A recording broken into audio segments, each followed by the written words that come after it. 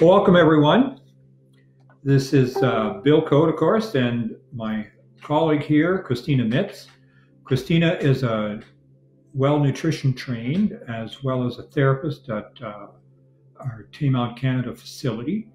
And so she's become extremely knowledgeable over the last couple of years on the microbiome as well. So we're going to focus a little bit on microbiome, or primarily today, and kind of to try and tie it all together for you. Even to the end, at the end point, we will be talking about, the ultimate intervention, which would be potentially gut floral transplant, which has been up till now talked about as fecal microbial transplant. Doesn't seem like a good marketing term to me. However, that's the one that's in the literature, but we need to define what is the difference between those two things as well. So before getting into that part, I want to bring you partly to an update. Many of you will be aware of the shifts around COVID-19, of course. Some places are still struggling a lot with diagnoses and the increased frequency of those, as well as, the intensive care step, which tends to happen in a fairly small percentage of people. I think the people that hit the door of the hospital, it could be as low as 5% will need the final steps of potential intubation.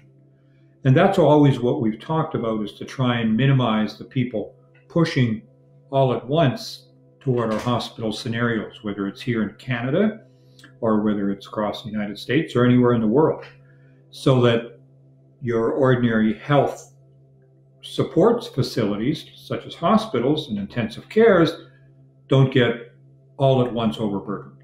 And hence the concept of smoothing the curve or flattening the curve as opposed to the steep curve, which we saw very much, for example, in Italy and even Spain, and even now somewhat in the UK. It's an important distinction to make because many places, and most of you will know the West Coast of the United States and Canada seems to be relatively less afflicted. There's a whole bunch of suggestions around that. But I think, as we are now a little over a month into this in the majority of places, it's time, as they're starting to do, to make changes to open up the restriction. And it's a touchy time, as most of you will know. There was major protests in Berlin, at least hundreds of people, and then again yesterday in Michigan, in the United States, where thousands of people were taking to the streets and upset. We have to remember to walk a line. It's not like the medieval period where the only chance we had of looking after a virus such as this, A, we didn't understand what they were at that time, and B, we knew quarantine was the only solution we had. Well, quarantining is useful for flattening the curve, but when you flatten the curve, you still don't predict that almost everybody will not be infected. The reckoning is that most of us will have this within what? Within a year, 70 to 80% of us will have had this COVID-19 virus. The lethality or the fatalities from it, if you take the entire population, the best guesstimate out of the Lancet article last week was 0.6%.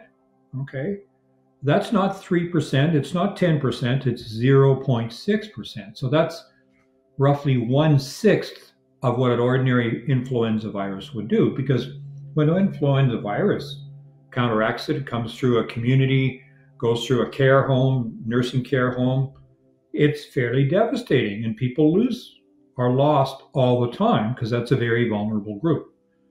So somewhere we have to find a mix, because if you take away people's mobility and social interaction completely for very long, it's got its own downside consequences.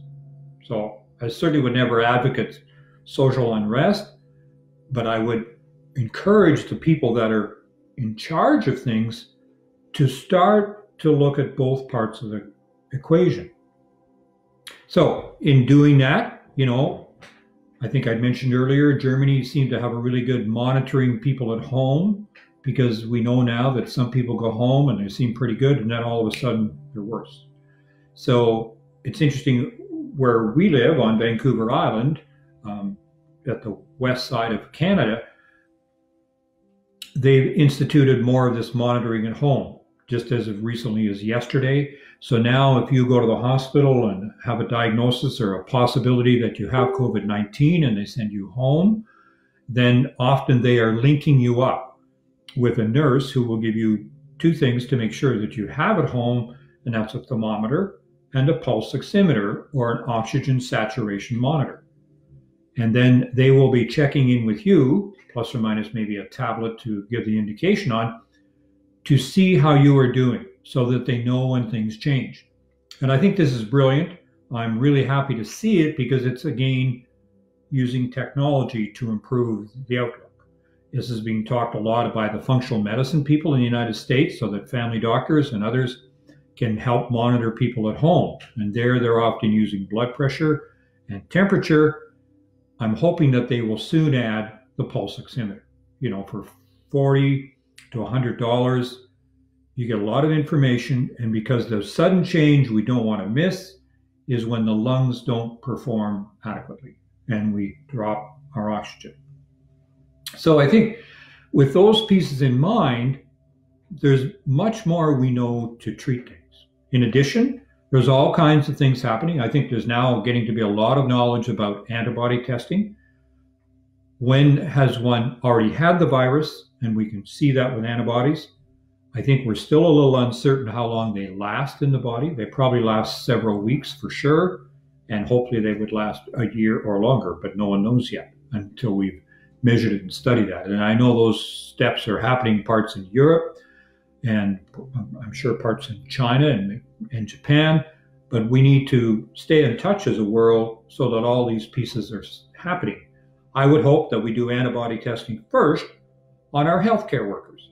I mean, they're on the front lines, interacting with people who usually are sick with COVID-19 before they get to the hospital. And so they are more at risk, and so are their families.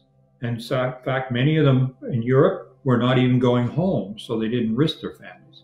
So we need to let those people know, do they have antibody already? And therefore, they are more likely to be able to continue to work without taking down the virus. So our healthcare worker, I think we owe it to them, and they're our frontline people, to test them for antibodies first. Can they cope or not and be now relatively immune to the virus, COVID-19?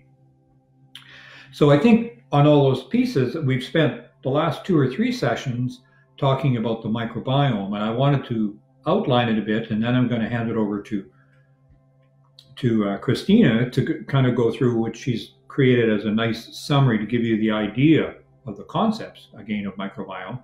I wanted to talk about the little different microhabitats or niches within the body. Okay, we talked in the last session about mouth microbiome, and short summary of the mouth is it's primarily aerobic bacteria, meaning that they tolerate oxygen and they need oxygen, except when you've got gum disease or gingivitis or abscesses or a flaring root canal, then you've almost always got anaerobic or no oxygen. This is more closely to the colon, where that's why stool cultures don't work well, and we'll talk a bit more about that, because those, as soon as they get exposed to air, die. So then if we move up a little bit from the mouth to the nose, then we know that again is also mostly aerobic, except if you get a nasty sinusitis and you get regions where the air is absorbed, now you can have anaerobic bacteria. And I'll leave it to Kristina to talk about, because sometimes it's a good, so-called good bacteria, which is now awry because it's in the wrong place at the wrong time and overly dominant. Okay? So the nose and the mouth are incredibly important because that's the most common way for us to take in COVID-19 virus. And that's a very common approach for most things. And often it lingers there several days. And that's why we want you to focus on the health of the nose and the mouth, and of course, even to some degree, the liquid areas or conjunctiva around the eyes, because if those are in good health with their healthy, normal bacteria, they're going to be much more resistant to the problem of the buildup of viruses. The viruses are particularly nasty against some of the epithelial cells in the mouth and nasopharynx. And then after several days, of course, all of the air that we breathe in, with or without extra oxygen, goes in through the mouth or nose to the lungs and eventually gets to the lungs. So let's talk a little bit about the passageway. So in a non-smoker, because smokers, everything is off and more out of kilter than ever, there's that single layer of epithelium goes down through the windpipe or trachea, and that has a lot of parallels with the airway because it also is high in oxygen. So in normal scenario, the microbiome of the airways and lungs has aerobic, meaning oxygen tolerating bacteria. When these go awry, then it can have anaerobic, and that's a problem. So what makes them go awry? Well, one is the increased amount of food, because when one has a viral infection, you all know that you get a lot more mucus, and some of this goes into the airway. And within that mucus, it's a food scenario for the microbiome in the lungs. At the same time, it's carrying bacteria with it. All right? So this can change very much the microbiome within the lungs. The other feature that happens in this or in someone with chronic obstructive pulmonary disease or COPD, the airways aren't working optimally, and often they've lost their cilia, the little brush borders that are along the airways, which move the bacteria out again. And that's completely gone, unfortunately, in smokers. But it can recover. It takes 3 to 6 months, but it can recover. So the other feature that happens in something like asthma or COPD, or eventually happens in COVID-19, is that the airways become swollen. This is the word inflammation again, right? And so now maybe you're not getting enough oxygen in through the lungs, and as a consequence in that area, you're also getting lack of oxygen, which is now hypoxia. And hypoxia is another spurred issue, along with some of the pathogenic bacteria in this case, to trigger off the so-called cytokine storm or big time inflammation in the lungs. And if this is extreme enough, sometimes you even need ventilation. Okay? So that's kind of how it all fits together. We know enough about this virus that we don't like to intubate people, and I very much have my hat off to the folks that are running the intensive cares, because they don't go lightly to intubation, because it's a tricky way to solve things, and you've got a whole set of other issues. And once you get to intubation, your chances of full recovery are quite a bit reduced. So the more we can do things ahead of time to prevent that, the better. And then, of course, the other microbiome you're maybe not as much thinking about is, of course, the stomach and the duodenum, because these have bacteria too. Very low pH or high acidity in the stomach, and then it, of course, becomes quite relatively more basic once you get to the duodenum, and then eventually you get all the way down to the colon or large bowel, and the pH is there something like 5. Exactly. Which is relatively on the acidic side, and that's based on the bacteria within it. So I wanted to kind of lay that out as a backdrop, in that we have these microbiome niches throughout us. And the other one, of course, we forget to talk about is the skin, because it's there too. And the skin can be all well and good and can protect us a great deal. But if you get a break in the skin or a really major health problem such as eczema, which becomes infected, or all these other issues, then the barrier is gone. And now the microbiome can become a negative instead of a protective feature. So I think with that, why don't I turn it a little bit over to you? Yeah, that sounds good. About the other part. Maybe we'll just answer one question. So Sandra's asking, is a double layer cloth mask suitable to wear outdoors to protect others, or does it need an inner filter? Okay. It probably will handle most things. The things it won't handle will be the major sneeze. Okay? Coughs are one thing, and the secretions are fairly large usually, but a sneeze is huge. and it's quite a propulsive force, almost like a jet force. So that probably will not be covered. But if one does the ordinary protective things with the sneeze, then that double layer of mask will probably work as well as anything. They're not 100%. We have to recognize and realize that. So, but they are a help, and they're an effort that people are really trying. And so the N95 masks, which are the so-called gold standard, are in incredibly short supply. So the other double cloth mask is probably as reasonable as any. And then try and find which cloths work better. Often it's cottons that tend to be better tolerated, of a fairly close weave. Maybe some of you can find a wool that is. I'm always big on natural fibers personally. Okay, so that's great. What I want to do is just cover some of the basics, some of the things that we've covered before, and then get into more detailed areas about the microbiome. So if you were with us 4 Facebook Lives ago, you'll remember that we were talking about Louis Pasteur and germ theory. So in the beginning of his work, Louis Pasteur was really pushing the idea that germs are bad, bacteria are bad, and these are the root of all of our issues and all of disease. And then by the end of his career, he was thinking more, no, it's not the germ, it's actually the terrain. So there's all of these things that come together that encourage your microbes to act in one way or another. So in one sense, your microbes are actually kind of like your children. Or if you don't have children, maybe they're like your pets. So they're only going to behave as well as the directions that you give them or the environment that you create for them.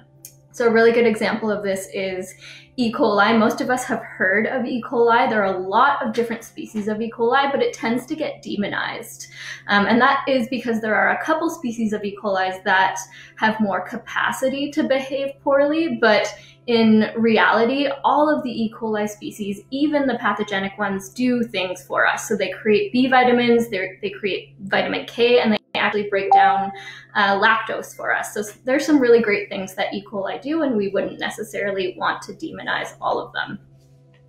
So another piece to this terrain picture is pH. So like Bill was mentioning, each of the different areas of the body has a different pH. And there are different microbes that are going to thrive in that pH. So in the gut microbiome, at least in the colon, we do want to see a pH of about 5, which is more on the acidic side. And that promotes growth of beneficial microbes and helps to prevent growth of proteobacteria, which tend to be more pathogenic type species. Next up would be substrate availability. So what types of things are actually available for your microbes to feed on? Are you feeding them anything at all? If they lack food entirely, they're actually going to go ahead and start degrading parts of your intestine, and then you're going to become more susceptible to things like food sensitivities. If you're feeding your microbes plenty of sugar, you're going to end up with more species like Candida growing. And if you're feeding them lots of different processed foods, or if you have a lot of exposure to chemicals and heavy metals, then you're going to end up with the types of microbes that are able to metabolize or deal with those things, or at least live in an environment where those things are constantly passing through. Next up would be your microbes are social creatures, so they're actually extroverts and they're really smart. They like to have a lot of diversity within their social groups. So they don't just want to hang out with their family and friends. They actually want their enemies around as well, because they know that they can learn things from having different opinions in their environment. And so your microbes communicate with each other via different chemicals, and they let each other know what's going on, who's there, and in what quantities, and that is what helps keep them in check. So they keep each other in balance. If everything is harmonious, we shouldn't actually need to do anything at all besides provide the right types of food for them, and they keep each other in check. So all of that being said, there are some really common myths and concerns that I hear from our clients that I'd love to go through. So number one, and I've already kind of mentioned this already, but germs are bad, and if it's a pathogen, it's really bad. So like I mentioned already, not all microbes, not all bugs are bad. I mentioned E. coli as an example of this.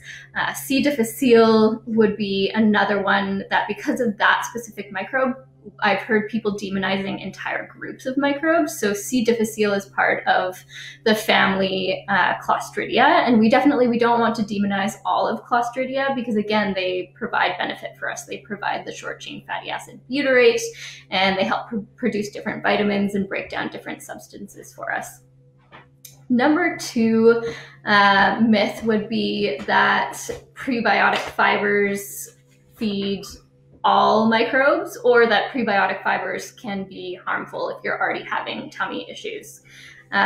So some of the things that I hear from our clients is that if they have something like IBS or IBD, the first line of treatment recommended for them, they went to their GP and they were told to take something like Metamucil, prunes, flax, or psyllium husk. And when they did that, they ended up feeling a lot more discomfort, a lot more bloating, gas, and maybe even brain fog.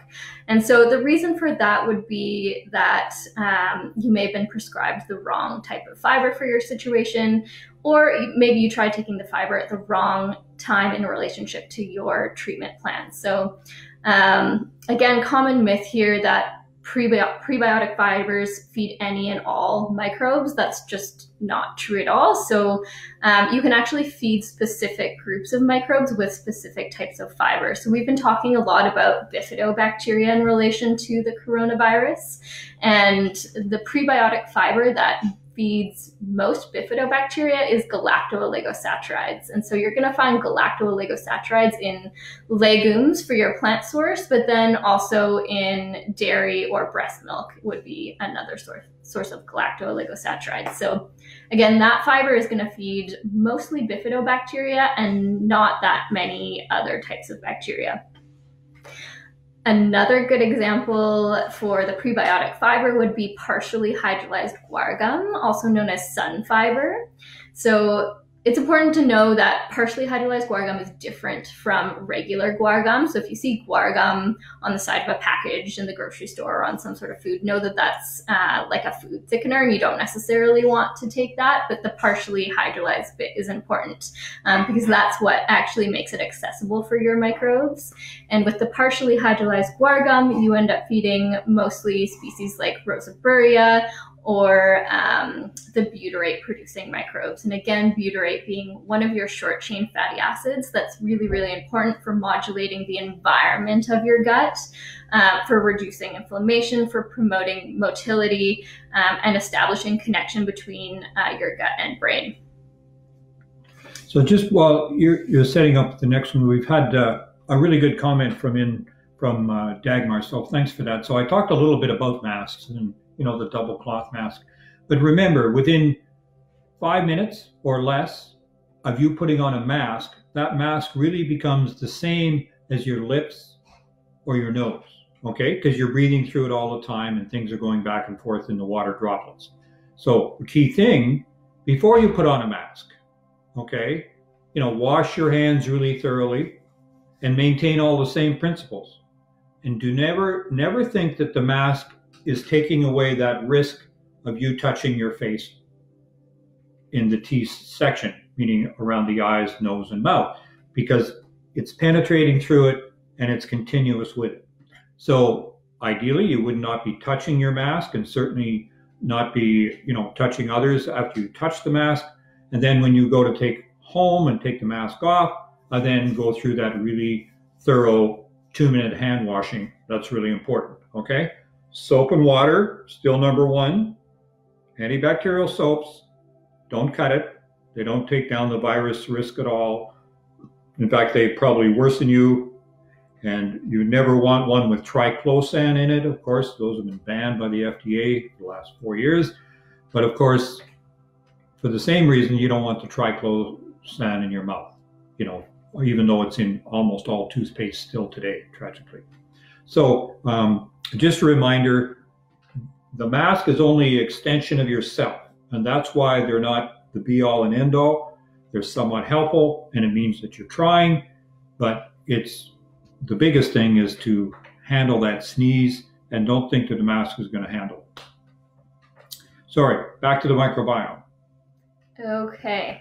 Unless we've got some other ones. And if you are at the doctor and the doctor is prescribing you fiber for gut problems and you think you have something like IBS or maybe even IBD or some other type of gut-related imbalance, there's a chance that you might need to use antimicrobials, whether that's herbal or antibiotic, before you start taking fiber.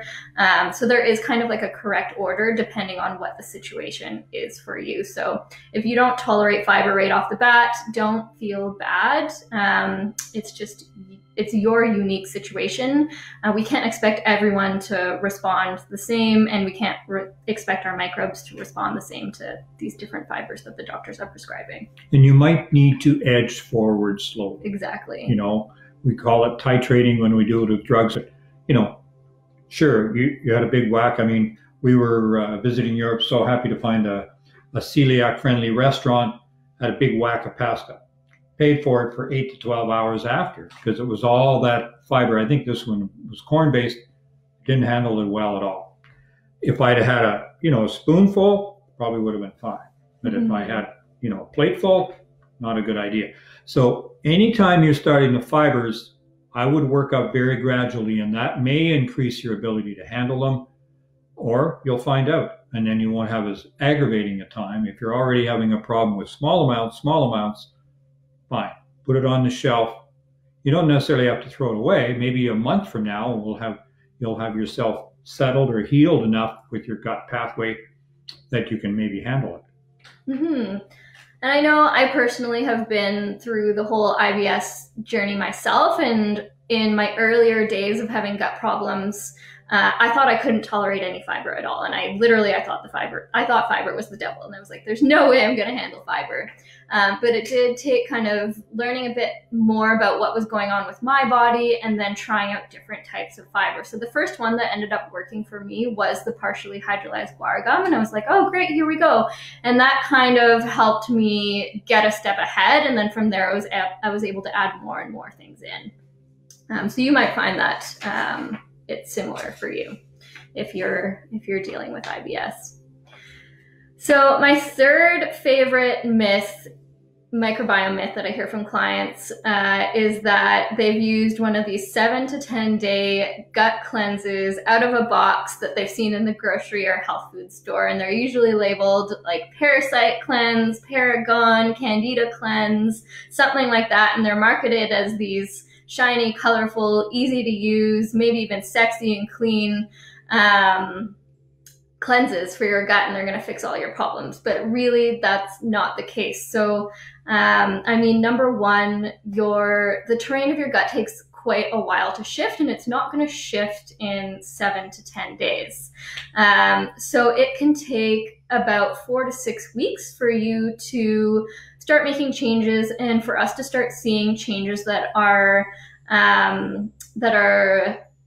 actually happening within the microbiome. And it can take years for you to actually change the baseline of your gut. So you're not going to see permanent changes from doing something for just 7 to 10 days. It's interesting, though, one clever thing that they do when they market those, they usually put you on a fairly restricted diet while you're on that. So you're often off all gluten, maybe off all grains, and off all processed foods. You're going to eliminate alcohol. So part of the time that you maybe think you're feeling good because of the cleanse, it's because you've made these other adaptations.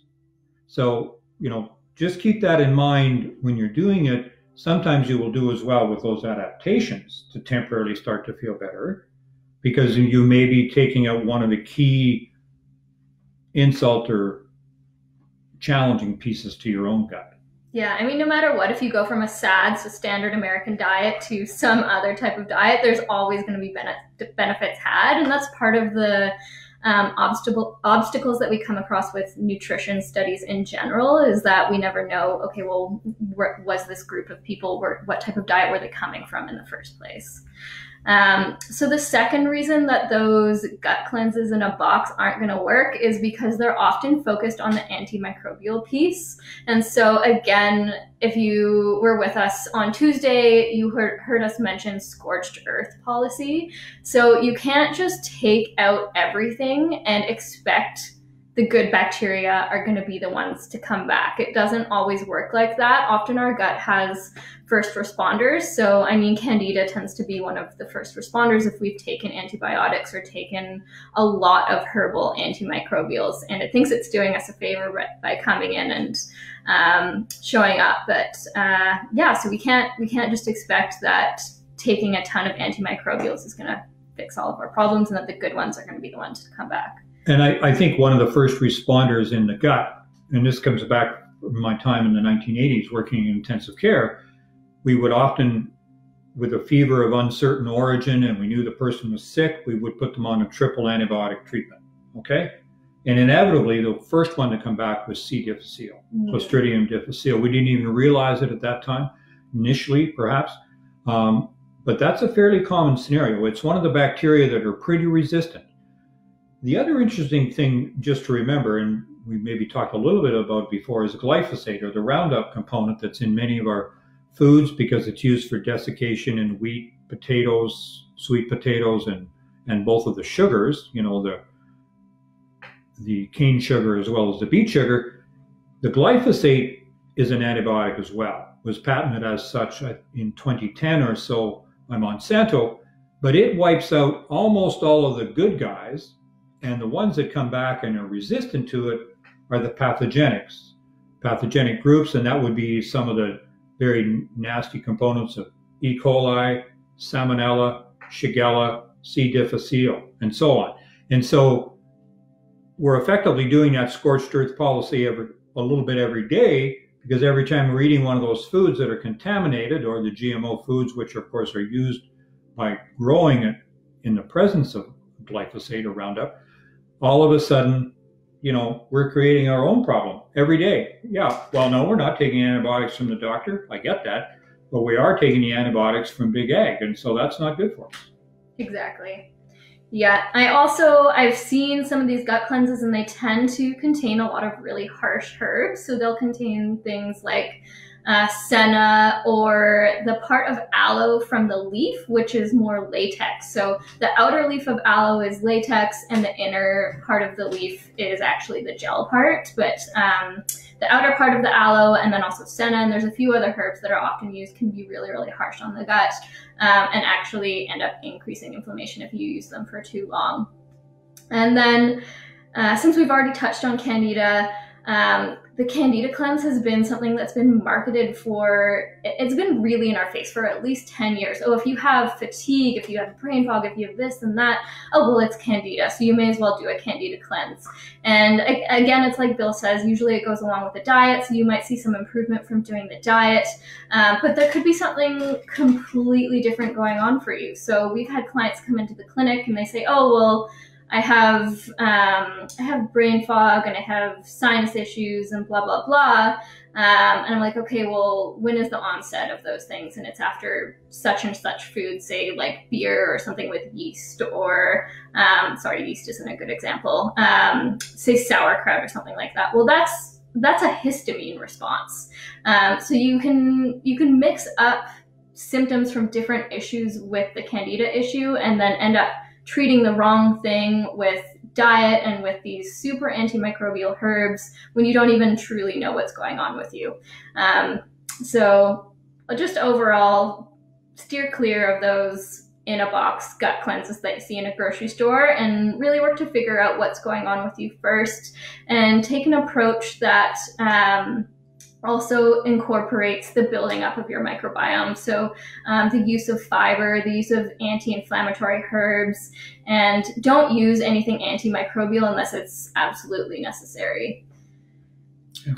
So, you know, and that gives us it's a little bit of a lead in, because within the next couple of weeks, we'll probably send a session talking about SIBO. SIBO, of course, is small intestine bacterial overgrowth. It's a bit of a challenge. I think you struggled with it. I've certainly struggled with it. It's not all that easy to treat, and yet it's a forerunner to other issues within us. SIBO can be either with diarrhea or with constipation. One's easier to treat than the other. This is relatively easier to diagnose than it was 10, 20 years ago. I don't think I'd even heard about it 10, 20 years ago. But in the last few years, often we have a test where they do a gas interpretation of what you're breathing out. So you're taking these samples and what you breathe out for half an hour, I think. And then those are sent off to the lab, and then you find out what you're growing in it. But anyway, the SIBO issue is really important for a lot of initial gut symptoms, whether it's sometimes pain, sometimes it's bloating, sometimes it's heartburn, all these issues. And part of it goes against what we've been taught over the years, which was a grazing method of eating.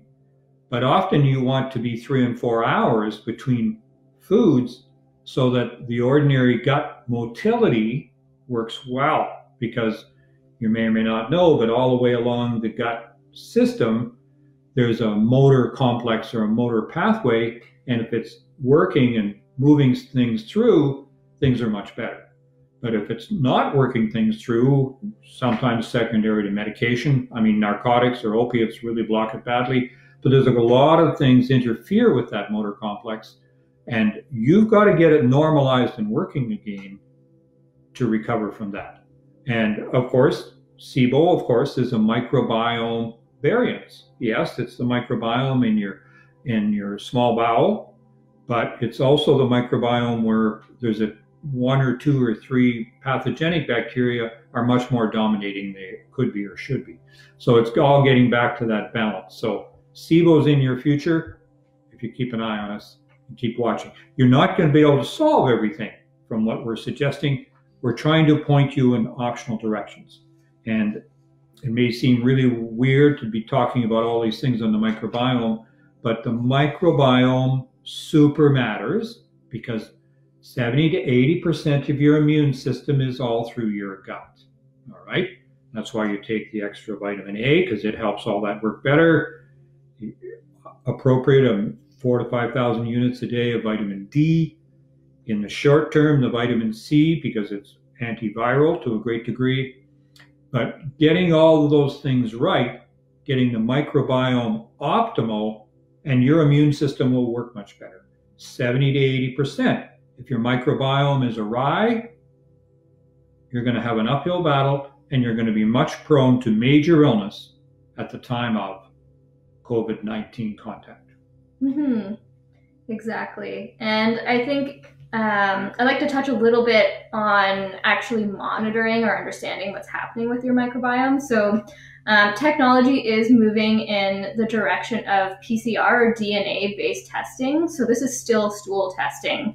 Right now, when you go to the doctor, you go to the hospital, and you're doing a stool sample for them, that is culture-based testing. So when they use culture-based testing, they're only able to test for a select number or a select type of microbes. And generally, these end up being the aerobic type of microbes. They have to be oxygen tolerant for them to culture them. So they're taking some sort of medium, maybe it's agar, and they're growing the microbes on that, and the microbes are being exposed to oxygen. So A, they need to be tolerant or able to grow on that specific medium, and B, they need to be at least somewhat aerobic to be able to grow, and those end up being the microbes that the lab technician will see. But the future of testing is it's looking like it's going to be a DNA and PCR based. So it doesn't matter what happens to the stool, if there's a longer transit time, because it doesn't matter if it's exposed to air. They can just take these DNA fragments out of the stool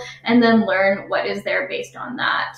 And we're also seeing that things are moving in the direction of being more and more species specific, both with probiotic research as well as with microbiome research. So we already mentioned the other day with the Prevotella piece that it seemed like with coronavirus, what was coming up was there was a specific species of Prevotella, so not the whole Prevotella family that was an issue, but a specific species of Prevotella that was overgrown in those COVID patients. So this is the direction we're moving in with testing. We want to be as species specific as possible, so that we can make more specific recommendations based on that.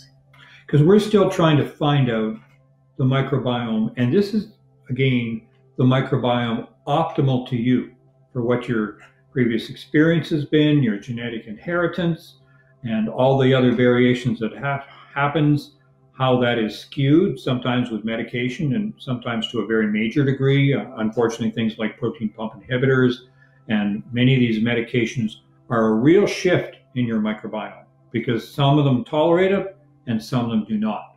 So it's working out what's the microbiome optimal for you.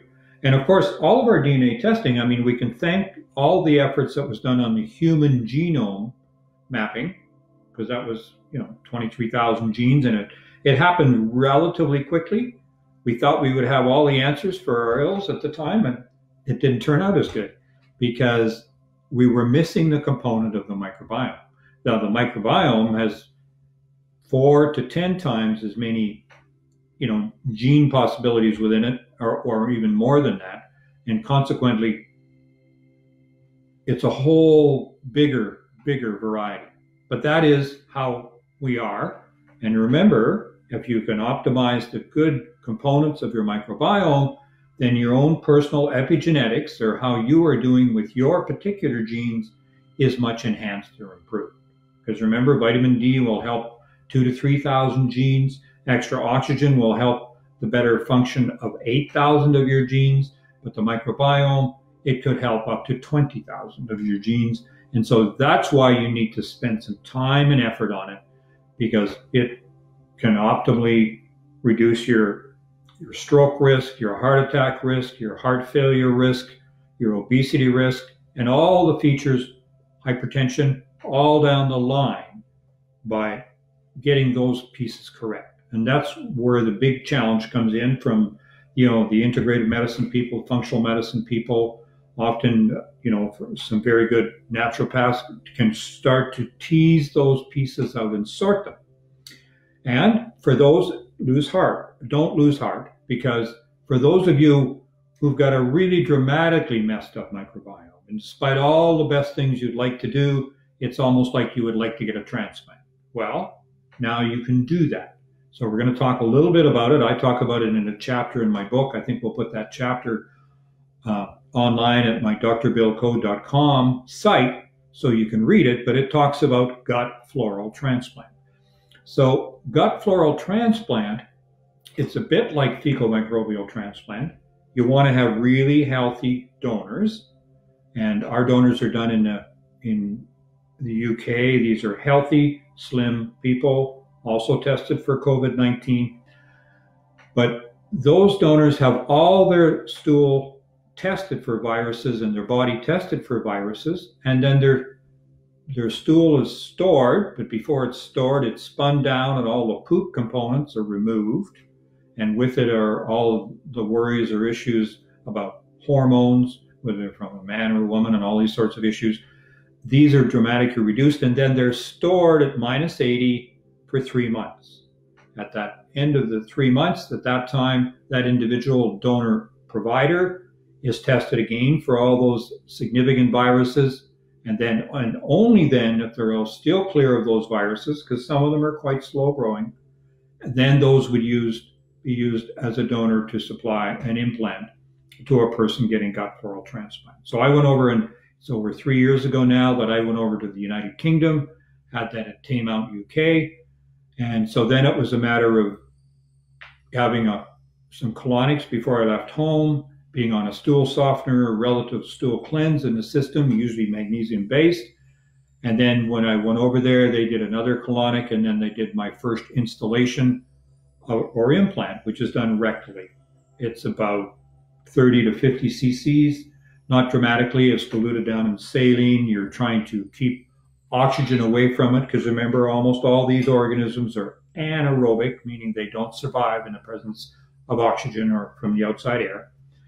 And then that's instilled, positioning, some degree of massage, so it goes through the entire colon, and then that's repeated from a different donor every day for 10 days. You get the weekend off.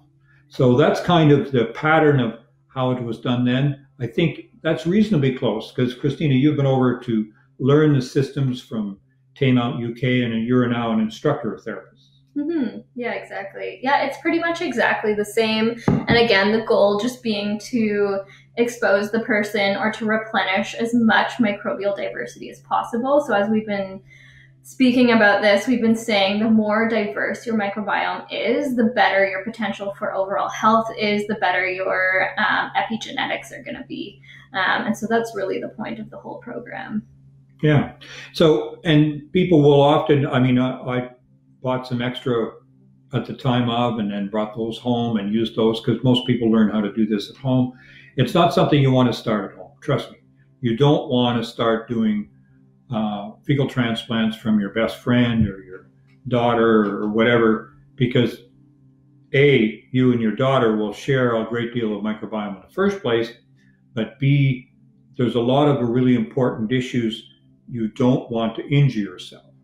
The only couple of deaths that have occurred tend to have happened when people have taken these implants equivalents in capsules orally.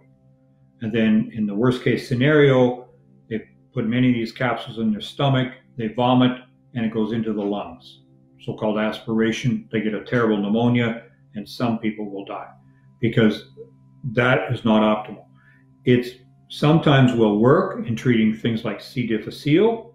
However, it will not work near as well of reestablishing a microbiome within you of diversity and all these other issues as going into the colon. Because the colon, the large bowel is the dominant place of bacterial growth within the body, with some 2 kilograms, 4 to 5 pounds being present in most of us.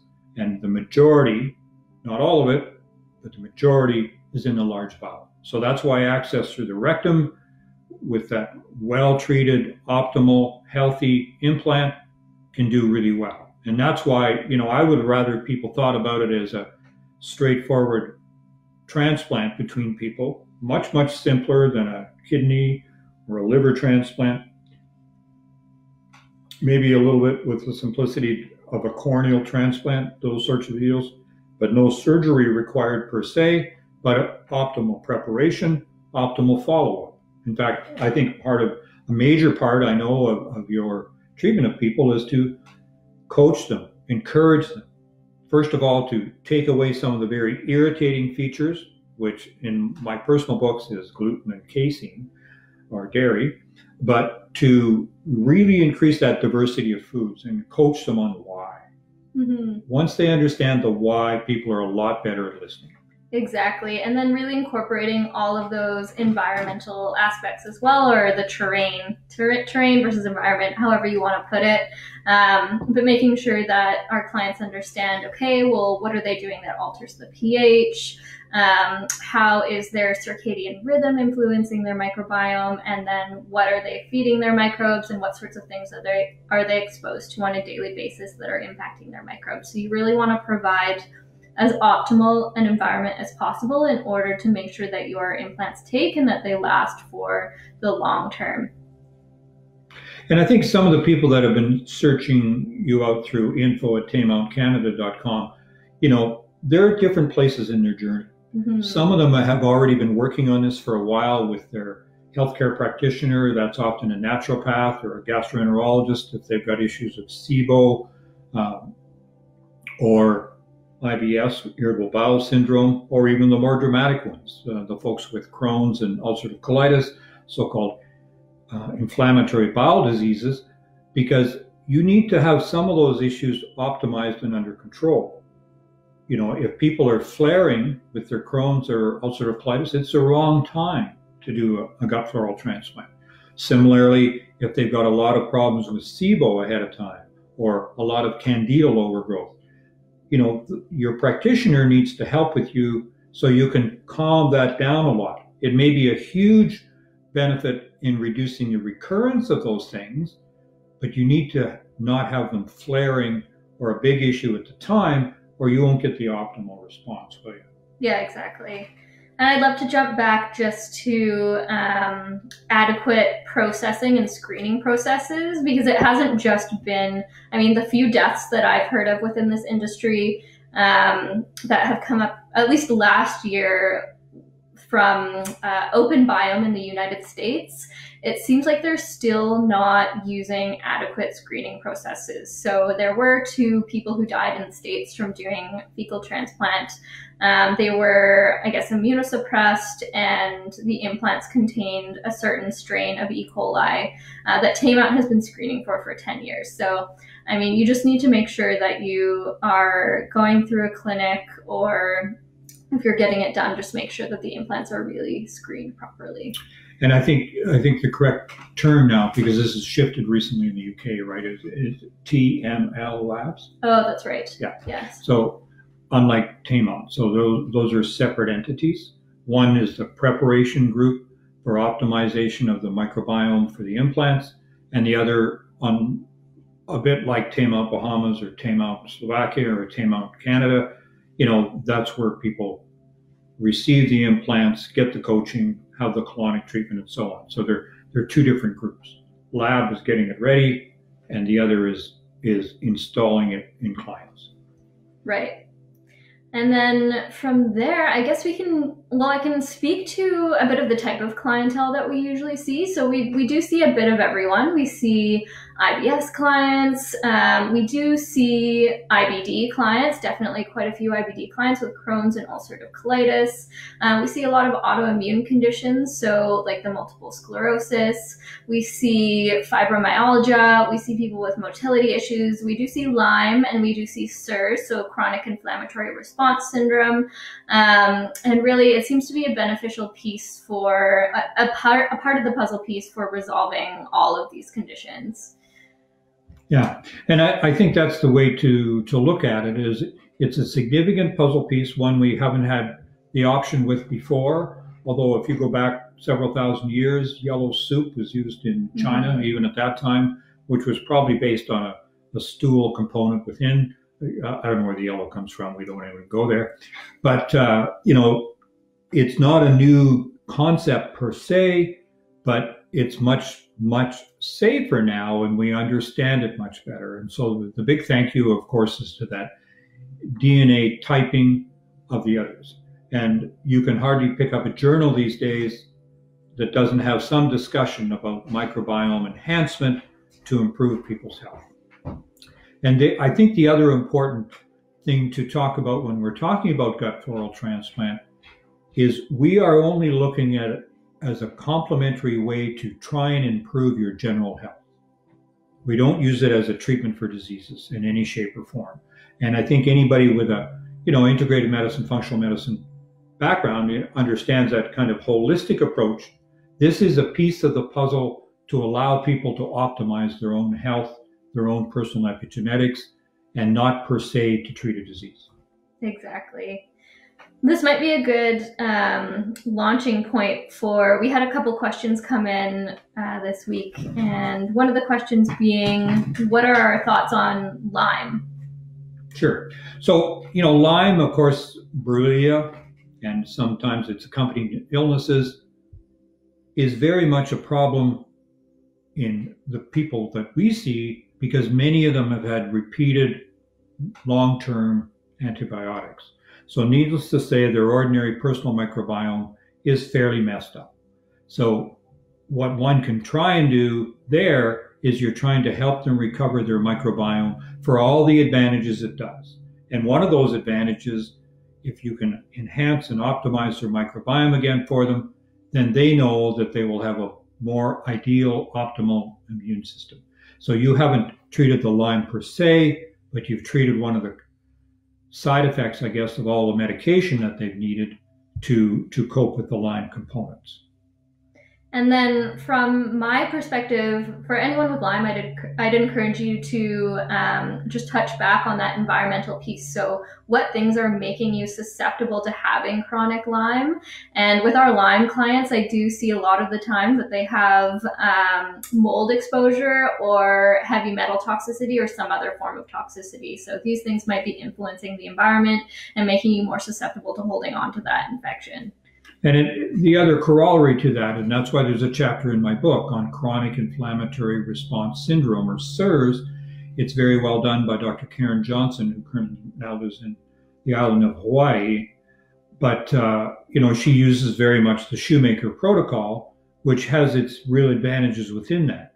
And there's another, group or series of groups working also on mold toxicity, because mold toxicity is starting to crop up as one of the major issues within our whole healthcare world. And so I see us at some point, we'll do a session just to try to give people a baseline of where they can go and start with that. Some of you are already on that journey, but you know, it's important enough to now. It's often a piece that is missed.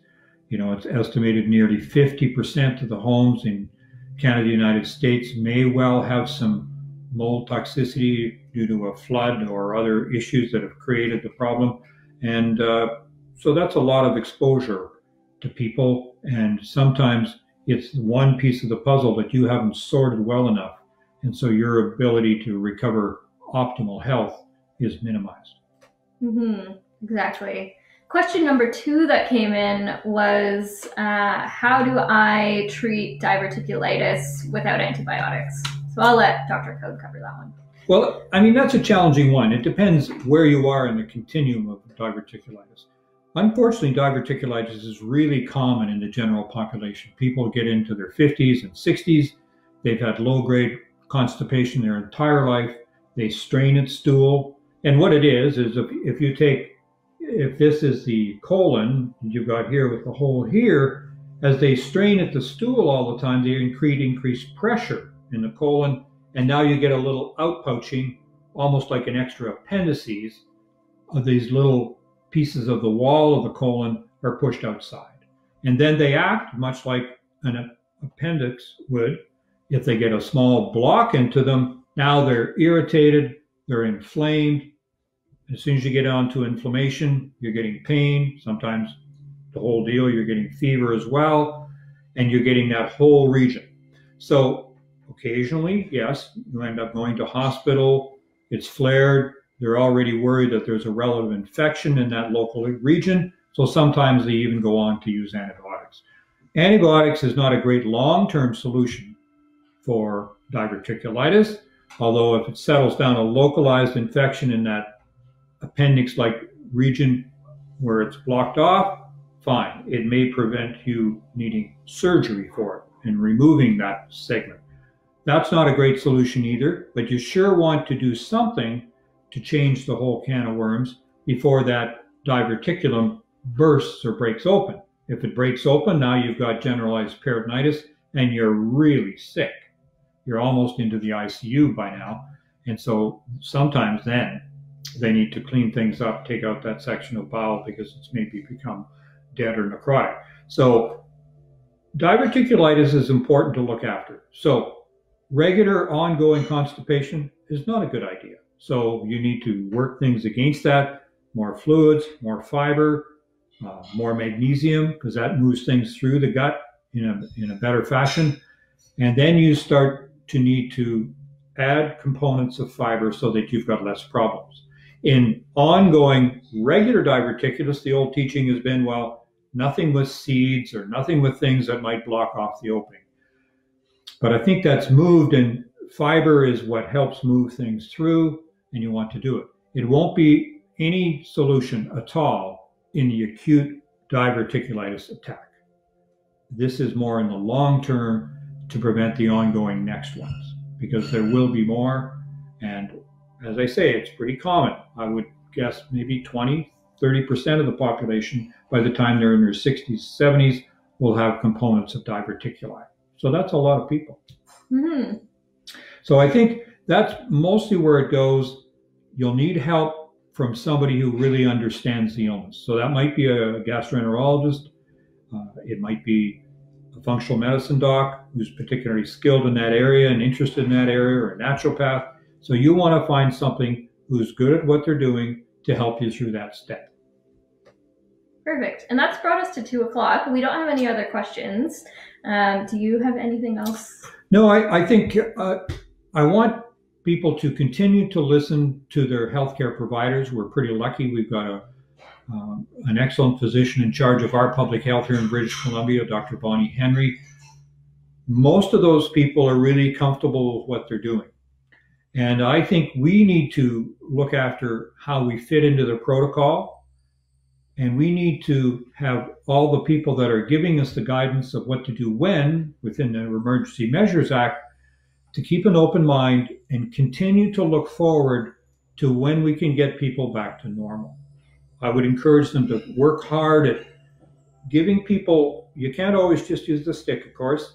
You must give people hope and carrots that things are going to normalize. So whichever way they do that, I think in Austria last week, they embarked on having them open for children's clothing stores, hardware stores, do-it-yourself type home fixing hardware stores. But you've got to start to expand what people can do, or they're going to rebel. And we also know they don't do well on their own, lonely as one, or as a family that's in that little crucible together all the time. Problems are going to bubble up.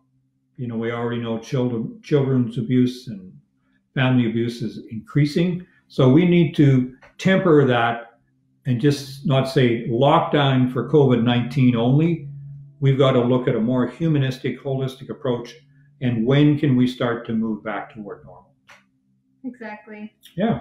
So we'll see you next Tuesday, 1 o'clock Pacific Daylight Time. And we'll look forward to your questions. Send in questions, comments. We much appreciate it. You can get more of these. And if you've got friends that don't do Facebook, you can send them to drbillcode.com and they can click on blog and they can get all the previous ones that we've done, as well as some of the other ones I do, because I do other podcasts with pointofreturn.com, for example, and access, to the book, which has many of these principles in it. How you can maintain or regain your optimal health for your brain, but the brain, the gut, all terribly tied together. So stay well, be well, and we'll see you next time. Okay, and if you have any topics you would like us to cover on the Facebook Lives, feel free to send us a message about those as well, and we'll definitely take them into consideration. Okay, bye for now. See you next Tuesday.